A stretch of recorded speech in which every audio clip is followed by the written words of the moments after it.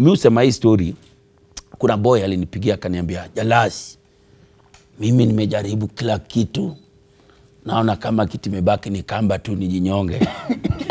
Nikasema this is serious. Nikamuuliza how old are you? Akamwambia I'm 23. At 23 boy ashajaribu kila kitu, yeye ameona ni yeye ni kamba tu imebakia. At 23 chipukizi, I was a fisherman in Homa Bay. Yes. I was a fisherman in Homa Bay. Yeah, I was a fisherman in Homa Bay. Na ingia huko hivyo na wazee, yani some old people hata shule hawajawahi enda, hawajaenda do anything, but my parents could not afford anything for me. So I used to go deep down in the lake, tunavuruta samaki, tunakaa huku nje, wazee wanauzia wa mama, unapewa zako 3, naenda hata home na so 2. 200 after a whole night. Unajua? Kidogo kidogo mazindi ukakamnai. Na nikamnai kama house help. Kama house help buda. Mboch waki. Mboch, kuna ankangu alinitaga huku. Akani itakwake, akanishow hii kuka inafanya hivi. Hii inafanya hivi. After kujua after 2 weeks akafukuza kila mtu kwa nyumba, akanibakisha mimi ndo nampikia. Ushajua kupika? Najua kuoperate hizo vitu. You can imagine. But I didn't stop. I knew what I wanted. I knew that, you know what, have just me, myself and I. Paka sahi mimi sijawaenda uni. Mimi bado niko na birth certificate na blood certificate ya form 4. Najaribu kufanya certificate zangu zikwe mingi. Blood certificate, birth certificate ya form 4. But that has never made me look down upon myself. Because when my dad died, he told me one thing.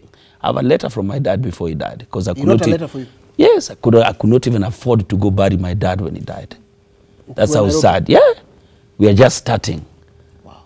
We are just starting. The same day I got my first big gig, that was Kiss 100. It's the same day my dad died. I didn't know that. So Caroline called me and told me, Jalango, you know, you've been taking, you replacing Nyambadnei. When she hung up, my mom called me and told me, Dad has gone. That's how sad it was for me. So that even when I was starting working at Kiss, I had to take 2 weeks to go bury my dad first so that I could come back. But then I got a letter, it told me, make sure that your brothers go to school and your mom gets a home. I've built my mom a home and all my brothers have graduated. Saizi ndio mimi niko shule. Saizi ndio mimi niko shule na ngana na watoto huko bana. Millennials. Naingia hapo najificha tu. Huku ni wapi huku wapi? Sasa ingine mtihani nakuja. Then unajua where I come from, people don't fail. And come last time I got a very strong D+. Najikaza tu. The day I graduate, amtalala Nairobi. Amtalala, I'm not like you. Now ni kweli. Amtalala. Umetusumbua sana na Obama. Bado. Obama, unajua when your cousin is around, you don't behave at your own. It's your cousin, so where makazi wako wakikabu upiga watu nduru. You can't. So that's the situation. Confidence and making sure that, you know what, you have your vision, you put out everything that you want. Na just hard work. Unaweza kuwa mimi kwa gana kitu moja mimi waambia maboye, ulizaliwa ghetto, usikufe ghetto. Unajua? Ulizaliwa Ocha, usikufe huko Ocha. Hata kama unakufa huko Ocha basi, ukiwa na kitu. Make sure you only have 2 chances in this life. Either sleep and enjoy your dream or wake up and chase your dream. So the choice is yours. Wewe ndio amue. Kama wewe ni boy unataka kulala, utaki kutoka kwa mama yako, nunua mattress kubwa na duvet 2, ujifunike, ulale.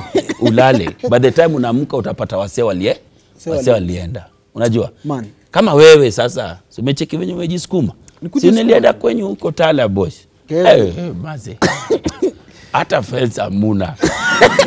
Amuna na fence. Uliwekea madhe fence wewe? Madhe hata nimejengea. Basi hapo sawa. Wapi makofi ya chipukizi?